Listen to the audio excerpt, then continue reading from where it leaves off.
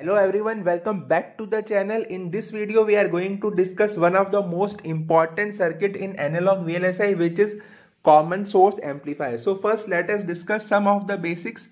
So we know that the MOSFET acts as a resistor in linear region only for small values of VDS.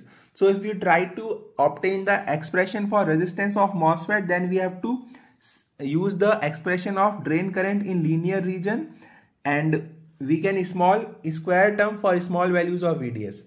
Similarly, if we want to obtain the transconductance, then it is defined as the change in output current due to change in input voltage. So we will take the expression for drain current in saturation region and differentiate it with respect to VGS to get the GM. So delta ID with respect to delta VGS will give you the GM value. We can see that the expression for GM is opposite to the expression for resistance, but resistance is in linear region and GM is in saturation region. Now we are going to common source amplifier, so we will also simulate using Cadence Virtuoso. So the input of common source amplifier is infinite because the input AC signal is applied to the gate terminal. We are taking the output from the drain terminal and the source terminal is grounded. So common source amplifier provides 180-degree phase shift between input and output, and input resistance of common source amplifier is infinite because input is at gate. VG is equal to Vin, so VGS is equal to Vin because Vs equal to 0, and VD equal to Vout, so VDS equal to Vout because Vs equal to 0, and Vout equal to VDD minus IDRD. So this is about the output voltage varying as function of input voltage. So initially Vout is equal to VDD because Vin is less than VTH, hence transistor is off. So maximum value of Vout equal to VDD. Then as Vin increases beyond VTH, Vout will decrease because the drain current increases slowly. So from 0 to VTH, transistor is off. So if we move to the rightmost curve, it is showing transconductance as function of input voltage. So in saturation region, the transconductance increases as Vin increases. Then beyond Vin1, the transistor moves to linear region, so resistance increases, hence transconductance decreases. So now let us try to see the expression for voltage gain of CS amplifier. Then in Cadence Virtuoso we will try to get maximum gain. So we know that the transistor must be in saturation region, so we are using the expression for drain current in saturation region only. So using the equation for Vout, we will differentiate this with respect to Vin. So, and when we get the value, then we know the GM value, so we will substitute in the expression to get the voltage gain expression equal to minus GM into RD. So minus sign indicates 180-degree phase shift, and the gain is proportional to load resistance and transconductance. Now we can obtain the similar using a small signal model. So in a small signal model, we have applied so again we can see we will try to get the exact same expression using this, and here we are ignoring CLM effect right now, but we will include it later. So Vout equal to minus GM VGS into RD because GM VGS is current, so Vout equal to I into R. So again the gain expression is minus GM into RD. So this is a small signal model, very easy to draw. Only we have VGS between gate to source, and drain is grounded through RD because drain is connected to VDD, and VDD is a DC source. So in AC analysis, DC sources are made to 0. That is why you can see RD is connected to ground. Now this is with CLM. So with channel length modulation, we will have the output resistance of MOSFET RO between drain and ground. So now Vout will be in parallel of RO and RD. So Vout will be across parallel of RO and RD. So the only change here is that Vout upon Vin, that is voltage gain, is equal to minus GM R0 in parallel with RD. So Obviously, we all know that the output resistance of MOSFET, ideal MOSFET, is infinite. So CLM effect will be significant only for large values of RD. Now again, this is a very important thing. If we are a circuit designer, then there is always a trade-off between voltage gain and some other characteristics. So for common source amplifier, we have a trade-off between voltage gain and voltage swing for resistive load. Because if we want to increase gain, then we can increase RD. But if we increase RD, then voltage across RD will also increase. So, but this will push VD downward because VD equal to VDD minus VRD. So, and VD minimum has to be equal to VGS minus VT. So, the range of output is limited. Hence, we will have a limited voltage swing. So, if we get more gain, then obviously the voltage swing will be limited. So, if you try to get more gain, then voltage swing will decrease. So, these are the other configurations of common source amplifier. So, first is the diode connected load, where we have NMOS whose gate and drain are connected together. Then in the source degeneration resistance only, we have connected one source resistance. Then in current source load, we have one PMOS which is biased by a DC voltage VB. Then we have the active load, which we also know as CMOS inverter. So comment in the comment box if you want me to make a video on these configurations also. So in current source load, the M2 is connected to VB, which is a DC bias voltage, whereas in active load, PMOS is connected to AC signal only. So this is important difference. Now we will jump to Cadence Virtuoso and try to see how to get maximum gain from our common source amplifier configuration. So now we will see how to get the maximum gain from the common source amplifier. So we have a resistor of 1K, we have the NMOS transistor, and we have a voltage source which provides the DC bias as well as the AC input signal. So first I am doing a transient analysis to see the V out and V in. So we will send the V out to the calculator to get the expression for the gain. So gain is the value of output voltage to the input voltage, and we are using a peak to peak function to get the maximum value of the output, and we will divide that by the maximum value of the input. So in common source amplifier, obviously there is a 180-degree phase shift from output to input. So the gain will always be negative, but we are trying to get the maximum value of the gain.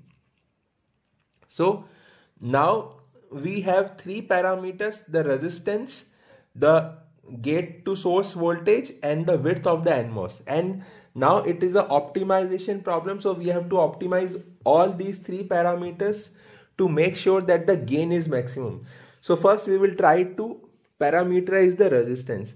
Now we know from the gain equation that the gain is proportional to the resistance. So as the resistance increases, the gain will also increase, and we will try to see this. So we are doing a parametric analysis. We will have the resistance as variable and we will vary it from 1K to 20K. So we should see a linear relationship that as the resistance increases, the voltage should also increase. So it should be a straight line. So we are trying to verify that. So please like and share the video and subscribe the channel for more such videos on VLSI design, Cadence Virtuoso, and I also make videos on Verilog and system Verilog programming. So now the simulation is complete. So we can see that it is a perfect straight line. On y-axis we have gain, on x-axis we have resistance, and as the resistance increases, the gain also increases. So now we will see, again verify this by sweeping resistance from 20K to 100K. So again the gain should increase. So comment me in the comment box whether the increasing resistance has any disadvantage also or not in the common source amplifier. So again we can see the resistance and gain has a linear relationship.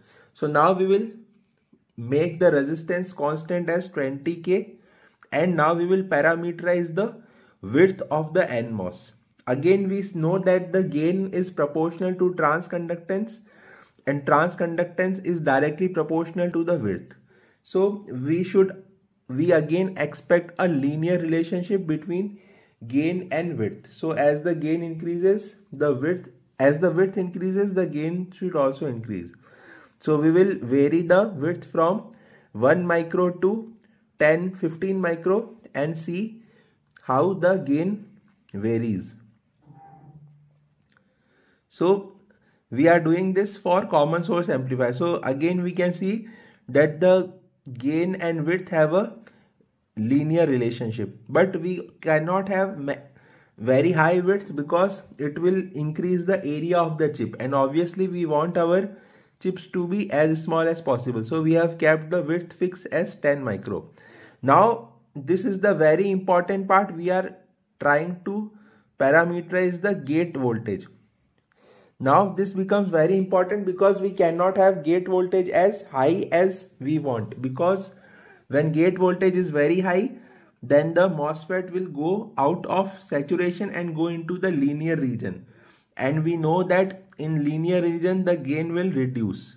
So we have to make the gate to source voltage such that the gain is maximum and MOSFET is also in saturation region only. So we are varying the gate to source voltage from 400 millivolt to 1200 millivolt. Obviously less than 400 millivolt the MOSFET will be in off. So here we can see that at 0.8 volt the gain is maximum, and after 0.8 volt the gain reduces because the MOSFET moves to linear region from saturation region. So now again we will verify this. So we will have a DC voltage 800 millivolt, and now we will try to do the dummy DC analysis and verify that the MOSFET is in saturation region only. So now we are doing a dummy DC analysis. Here we will plot the DC operating points for this MOSFET. So let us print the DC operating points for this MOSFET. We will select the MOSFET. So we can see that these are the various values and region is 2. 2 means saturation. So the MOSFET is in saturation.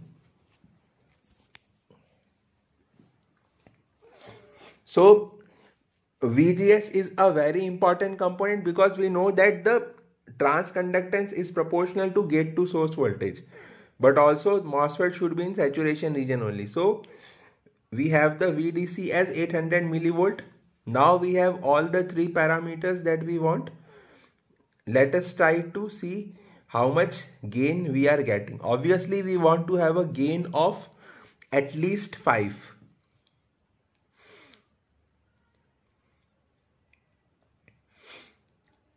So let us do the transient analysis now and see the gain.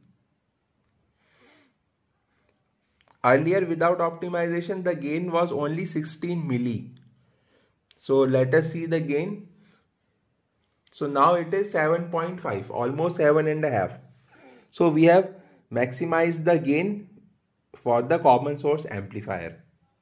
This is a bonus portion. In this portion we are trying to see the range of gate to source voltage for which our transistor is in saturation region or linear region and so on.